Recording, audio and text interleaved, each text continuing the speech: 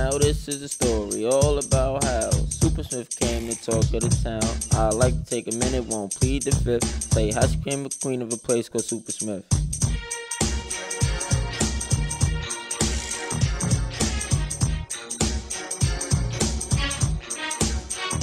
In Cleveland, Ohio, born and raised on the canvas, where she spent most of her days.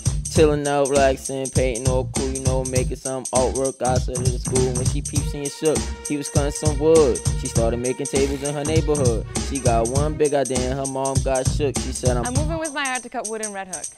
She called for an Uber, and when it came up, the license plate said Smith had a super type look.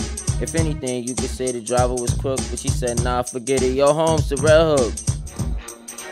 She pulled up to the place about 11 or 12 and she yelled to the Uber, "Yo home, smell you later." Looked at her kingdom, she wasn't mad one bit. Sit on the throne, the queen of Supersmith.